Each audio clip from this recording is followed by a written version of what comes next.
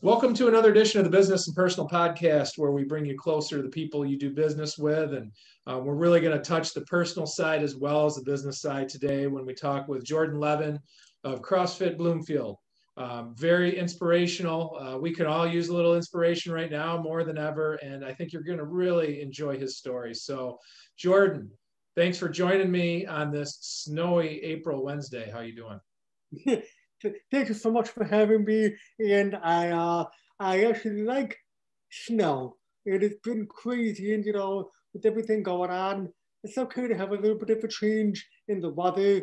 Who cares if it's warm or cold? It's Michigan. That's what happens. You know So, what I mean? So this gives you an idea, folks, of what you're going to get today. You're getting a smiling, happy person that when we have snow here in April, not a lot of people feel that way, but that gives you an idea of Jordan's perspective on life. So, Jordan, tell me about, I read your story online and was just amazed, really from birth till now, you've had nothing but challenges come your way in your life. So I know it's a lot to unpack there, but just give people an idea of how you've overcome obstacles in your life to get to the point where you're at now. It's a great question. Thank you. So the best way I could explain this is keep a quick, simple Reader's Digest version of my story of what actually happened in the beginning. So I was born 3 months premature, 11 inches and 31 ounces back in 1976. This is before all of the technology, and at that time, they did not have hearing tests at that time. So when I was born, it was such a traumatic birth for my parents. And because I was such a preemie, I was in the hospital for the first 4 months of my life. And I had multiple surgeries during that time. And even when I was born, I was only given a 10% chance of survival. And the doctors said that I would probably have numerous of conditions growing up. So the focus from my parents became focusing on my physical development. So because they were so focused on that, perhaps they missed the hearing portion of it. We really didn't find out about my hearing loss until I was 2.5 years old. So when you think about that, a normal kid will hear and speak during that time. I did not have any speech or hearing. So the devastation of my parents being told your kid is deaf. So well, that's a very complicated thing to fathom and understand. So when they found that out, they basically said, okay, well, what are the options? My parents were told different options. And one of the options they thought they would have to go was the non-hearing route. And my parents said, you know what? Well, what can we do to get Jordan to be able to talk and listen? Keep in mind, when someone is deaf, there are different levels of deafness. I happen to have a 10% residual hearing left. So we were able to put hearing aids on me to help amplify those the 10% hearing. What I'm getting at is that at that time, my parents said, okay, what are we going to do to make this kid as normal as possible? And I always say to kids to find normal because everybody is unique in their own way. So I really don't like to use the word normal, but you get the drift. What I'm getting, so here from this point on, my parents said, okay, let's go. What are we going to do? One of the first things that they did was, well, a lot of the doctors and experts at that time, when I was 2.5 years old, said I would never be able to speak. I would never be able to listen. And they were like, okay, they didn't like that diagnosis. So the story goes that my dad said this to experts who were more positive about options. And he said, if I was Henry Ford and I had all the money in the world, what could I do to get Jordan to speak and listen? From that conversation, it led us to a conference in Toronto, where when they were in Toronto, they heard a speaker, and the doctor got up in front of the room and said, if your hearing impaired child cannot do something, don't you believe it? That became the mantra from that day forward. That's so inspiring, man. And sports was a big part for you of overcoming obstacles, finding your purpose. Just talk about at a young age and up until now, and we'll get into your business here in a little bit, how impactful sports was for you throughout your life. I love that you asked me that question because sports for me was an outlet. If you back up a little bit, because there was so much focus growing up on learning to listen, learning to speak, and trying to be in a kid in elementary school, trying to be in class. But remember, I did not have any understandable speech and I could not hear. So what my parents did is my mom, at the end of each class in elementary school, would go to each teacher and say, hey, teacher, what do we do today? Write the notes down. At the end of the day, we would then go home and do all the homework, all the assignments that we did during that day in the school. Again and again and again. Going back to what you were asking about sports. We would do all the homework stuff, but I still played sports. My dad was so good at time management. Not only did I do my speech lessons, did my language lessons, did my learning to listen, but I also played hockey, baseball, water skiing, snow skiing, tennis. I mean, you name it. And what my parents always wanted, and by the way, I just learned some of this very recently because I've been having conversations with my parents about all of this, and I wanted to understand what did they actually do. And the whole purpose of them was to let me be with the kids and do all the normal activities that every other kid did.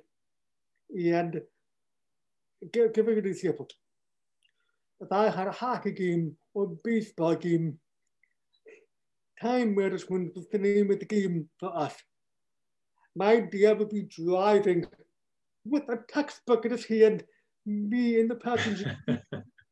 He would be quizzing me on the material while he was driving. So that's pretty close to texting and driving nowadays.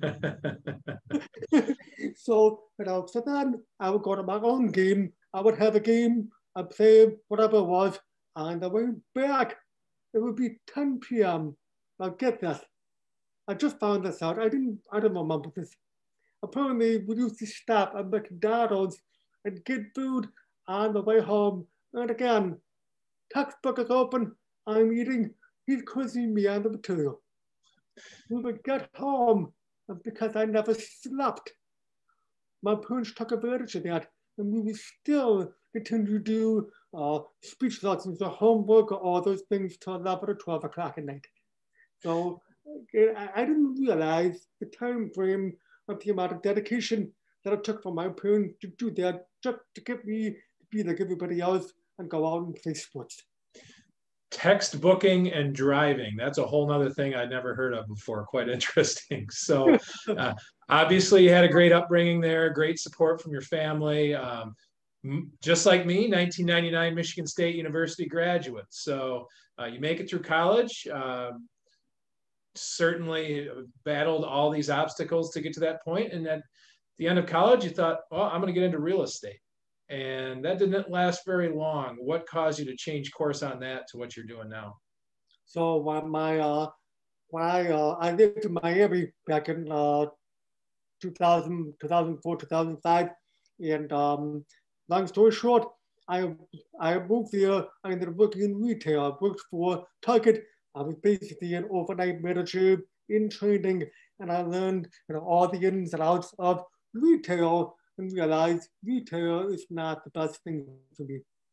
I've always been an entrepreneur, and I knew I wanted to always work for myself. So I was in South Florida at that time. I stopped working for Target, got into real estate, and got my real estate license. I learned everything I could. but it's a very hard field. You have to be a hustler in a very aggressive way. And not that I'm not aggressive, I'm aggressive, but in South Florida, it's very multiculturally diverse. And for me, trying to understand and navigate that, it was challenging. And then, so basically, I was in Miami for 1 year, and I said, you know what? Everything that I do is in Michigan. This is my hometown. I miss my family, I miss my friends, I miss all of my sports. And that's when I came back in 2005, went back to Michigan. So you have this aggressiveness and you wanted to channel it in a different way. And tell people where you're at now and how you've evolved to what you're doing. Yeah, so after I came back in 2005, I got my personal training certification, and that fit right in because I love working with people. I love helping people, and people ask me, what's my superpower? And one of my superpowers is I make people feel comfortable. As soon as you walk in the door or talk to somebody on a Zoom call, I can make everyone feel comfortable because I'm confident in who I am and what I do, but yet I try to meet people at their level. And that's where that comes into play. So for me, getting into fitness, me being so active all these years was a perfect fit. So then I started CrossFit Bloomfield in October of '09 in my parents' garage.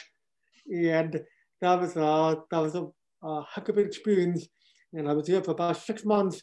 And then I moved to a 1,500 square foot facility in Bloomfield Hills.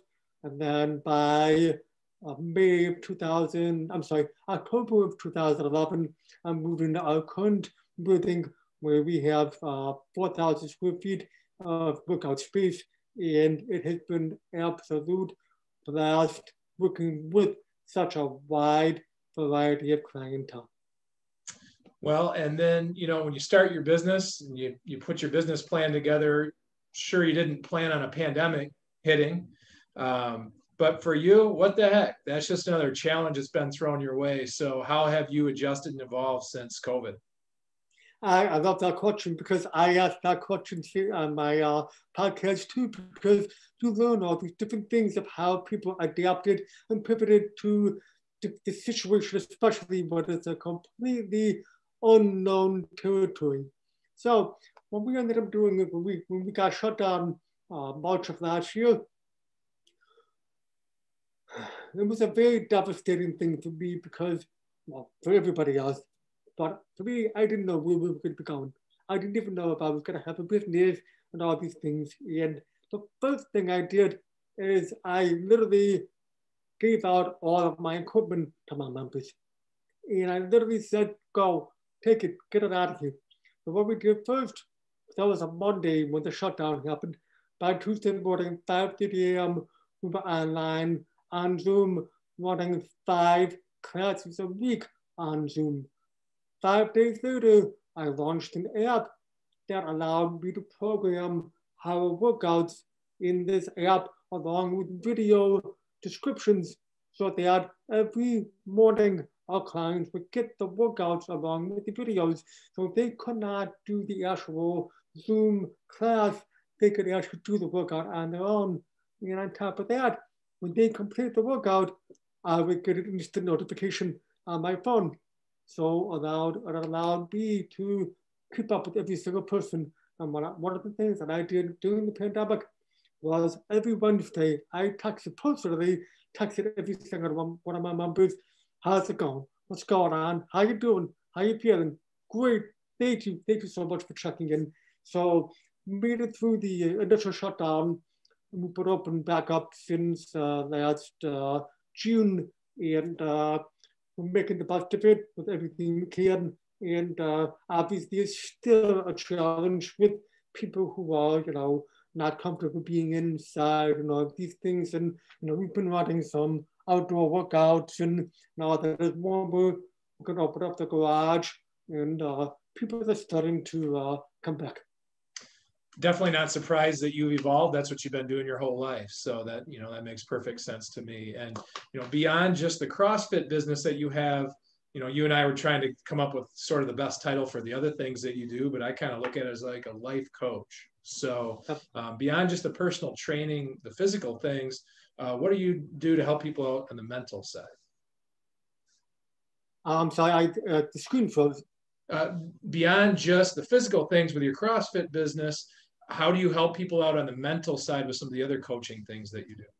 So great question. So one of the things that I is not just the physical aspect of coaching is I have through the years gotten to know my clients not at a more personal level. So I get to understand, how they act and how they respond to different, whether it's a verbal cue or physical cue.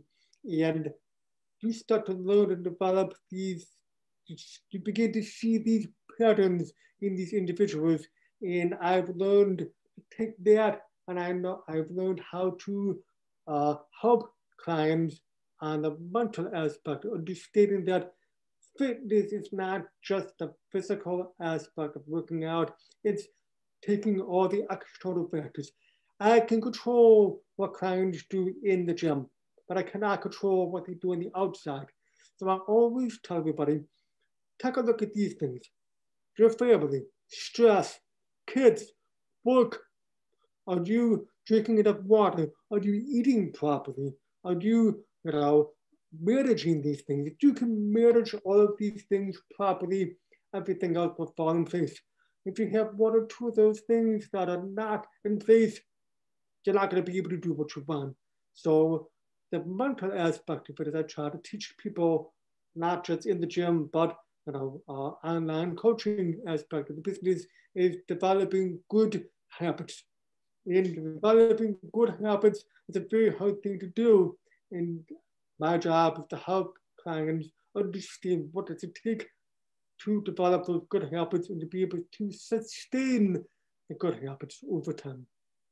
Yeah, it's so important to look at that whole picture, right? That you don't just work with someone in the gym, they walk out and you don't have any connection beyond that. It's a whole picture that they have to put in place. So what are some things that maybe you've seen over the last year? Have you seen maybe more stress, more depression with people than you've normally seen with all the challenges of the pandemic? There's already enough challenges in life as it is, but this last year, have you seen even a bigger toll that it's taken on people? So you skipped out again. Repeat the question. So in this past year, life is always stressful enough as it is. But this last year, with all the challenges of the pandemic, have you noticed people going through more stressful times than even normal, where your services are needed even more? Yes, actually, I have noticed it goes both ways. I've seen it both ways where people have learned to slow down, see what's actually going on, and they've been able to excel. The other side of it is I've seen people kind of pull back and use the pandemic as an excuse not to do something. And my motto has always been never take no for an answer. So I've grown up with this whole concept of if something isn't right, how am I going to solve the problem to get to where I want to go? So the lesson here is just there's a lot of a mental aspect with this pandemic, and I'm trying to help people get out of that rut. And I know people who are listening, it is not easy, but my biggest advice I have for people is you need to have a good support system. If you have a good support system, you will be able to ask questions, and don't be afraid to ask those questions to help you get to where you want to go, and don't allow yourself to kind of pull back. Sometimes it's as simple as taking a deep breath, taking a step back, like you say, live in the moment. Don't look at the totality of everything that's going on. Just have gratitude in the moment and build on that, So you've helped so many people, Jordan. If you could just share like maybe one success story that stands out of someone that you helped fulfill their potential and make them seem fulfilled in life. Great question. My motto has always been, if I can help one person a day, I'm happy. And on that token, I have worked with so many different people, whether they are overweight, and I've seen this massive change, or somebody who's been an athlete all their life, but yet let themselves go fall by the wayside and life got in the way. I've seen that person turn themselves around. And what am I here for? I'm here to give you the tools to get there. I'm going to coach you through that. And my name of my podcast is All Good Things Start With You. And the reason why I love that tagline is because literally any action anybody takes, it begins with that person. You and I, as educators, are just here to help guide them. So, Jordan, I'm sure there's a lot of people interested in getting in touch with you and seeing how you can help them out. So, there's a lot of different ways here, but let's start with the CrossFit Bloomfield. What opportunities do you have there, maybe for new members, and how can they become a member? Great question. So, for us, best way to get a hold of us, go to crossfitbloomfield.com, go to the website, and you click on sign up for a free no sweat intro. The no sweat intro is basically a free consultation where I will sit down with you and we will discuss everything that you've done, previous workouts, previous things that worked well for you, and things that did not work well for you. And then we will sit down, come up with a plan of action. If you've never done CrossFit, I highly recommend that you do at least 2 to 3 private one-on-one sessions. The point of that is it is an assessment. Let us help assess, see where you're at on day one, and then you'll be able to measure your progress going forward. Everybody loves free. So why not? You got nothing to lose, give it a shot and see if you'd be a good fit working with Jordan. Now, on the coaching side of things, what sort of things do you have to offer there, and how can people reach out?